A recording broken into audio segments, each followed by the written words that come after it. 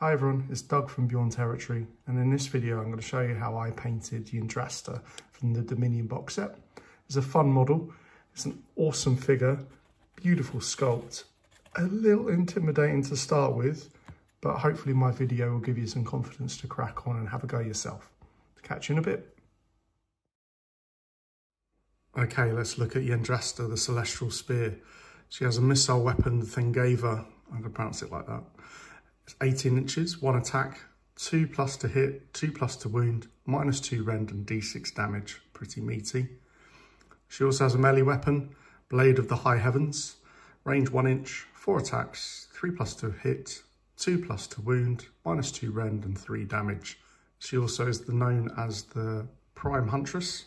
So despite her angelic appearance, Yndrasta relishes hunting the mightiest and most terrifying quarry. Lifetimes of experiences, celestial strength, and the power of her spear, Thingava, see even the most monolithic of terrors swiftly fall before her wrath. If any enemy monster are within 3 inches of this unit, add 10 to the number of wounds suffered by those monsters when determining which row on their damage table to use. Champion of Sigma. Forged by Sigma's own hand, Yndrasta is protected by a divine aura so potent that swords and arrows simply rebound off her. This unit has a 4+ ward. Dazzling Radiance. Yndrasta's god-touched brilliance can call stranded Stormcast souls once more into the fray.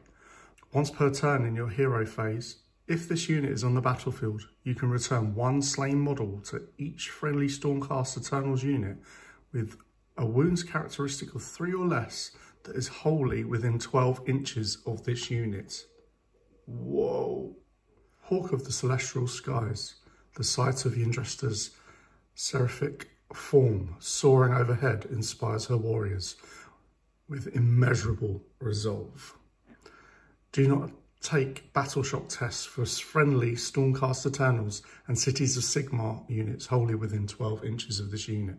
She has a 12-inch move, 3+ save, 10 bravery and 8 wounds. So, the cost of Yndrasta the Celestial Spear is 300 points. So I've base coated Yndrasta in a Wraithbone, and my first colour, I'm going to go with Cygor Brown. I'm going to focus on the tree in the background. Now I don't normally touch the bases until later, I just wanted to get it started, especially areas that I don't want to think about later. So Cygor Brown, contrast for the tree. I've decided to go for a flesh being a little bit lighter, so I'm going to base with Rakarth flesh. I'm just focusing on her face. For the inside of the cloak, I'm going to use Ushapti Bone.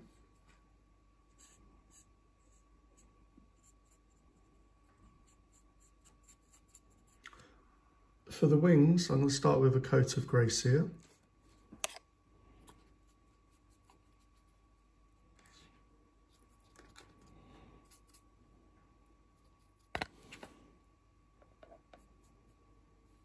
Next colour is Contrast Black Templar. With the black, I'm focusing on all the flat parts of armour.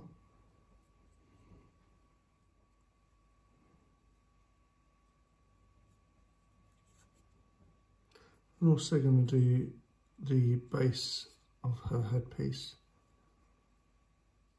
Next colour, Mephiston Red. And with the Mephiston Red, I'm focusing on the outside of the cloak. For her hair, I'm going in with Grey Seer. Next colour is Lead Belcher. With Lead Belcher, I'm coming in for all the plate armour.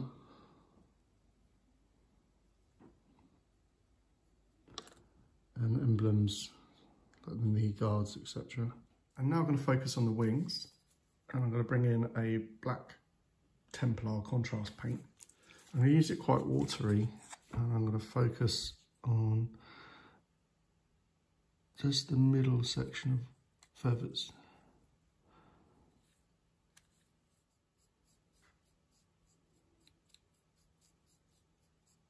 I'm coming quite heavy with Black Templar on the top edge of the wing. Just going to water down my Black Templar some more of a wash. I'm now going to come in with a little bit of Night Haunt Gloom into the black.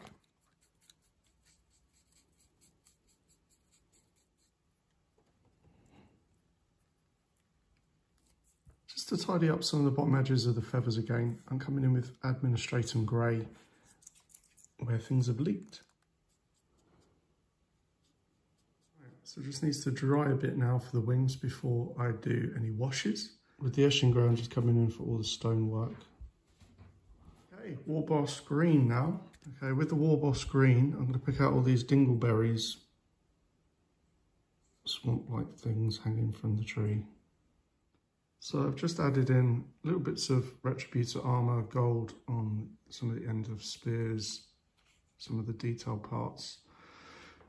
Don't forget to do skulls, etc. on the base. There's a little metal thing here. So first wash, Nuln Oil. With the Nuln Oil, I'm going over the entire wing.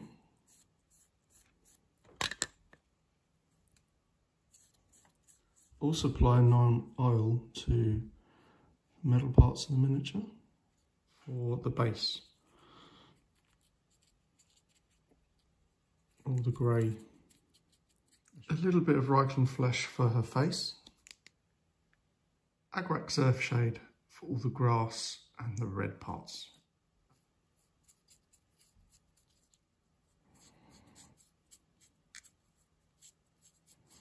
The washes are dry. I'm coming back on the wings with Administratum Grey.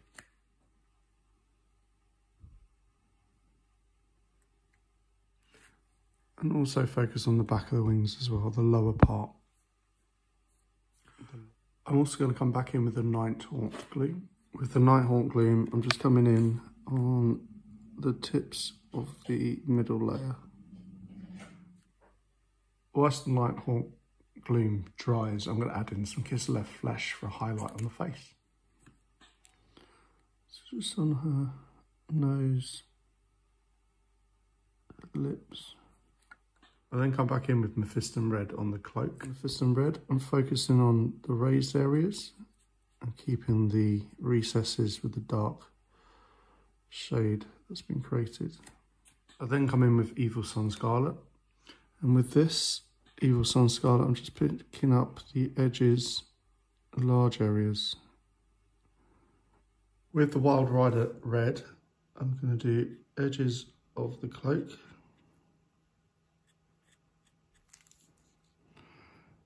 Sharp edge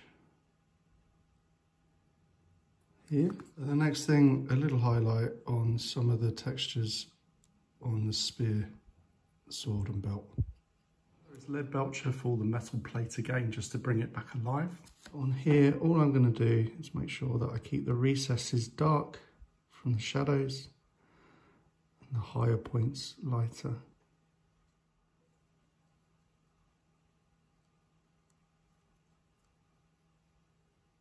I'm now going to come in with chainmail to make the metal pot, top edges of the armour,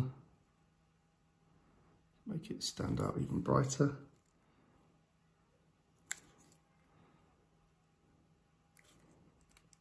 For the cloak and skulls, I'm coming back in with Shakti Bone. Just focus on the raised areas, leaving the lower areas darker. Whilst that dries, I'm going to come in with a dry brush on the wings with Administratum Grey.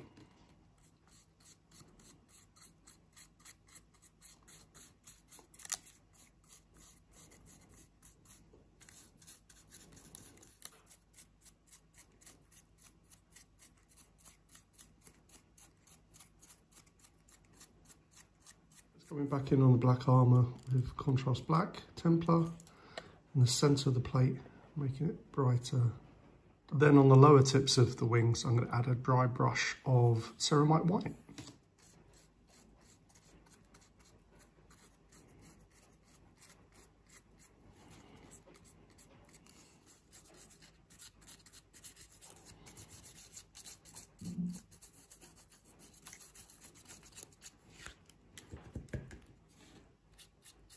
For the base, I'm coming in with Administratum Grey for the bricks.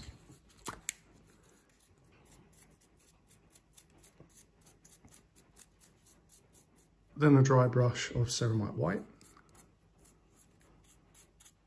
Just a couple more bits to do. A couple of highlights of Wraithbane on the cloak and the tails. The ends I just want to get, and the sides. Bit of an edge highlight with Wraithbane. And on the cloak as well. Using the Warbus green to go at the tips of the plants, keeping the tops darker and the bottom tips brighter.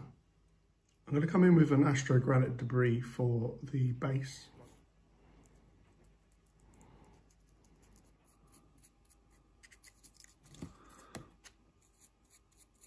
I'm going to come in with some PVA. Just a little bit here and a few little bits on the corners of the step.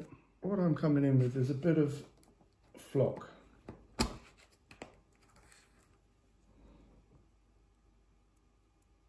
Alright, a few bits of the undergrowth from Battlefields Army Painter. Make it pop a little bit. I'm going to tuck this in a little bit there. There you go, I'm quite pleased with this. My favourite minis, definitely from the Dominion Boxset, just straight away. And the artwork on the rulebook is just incredible.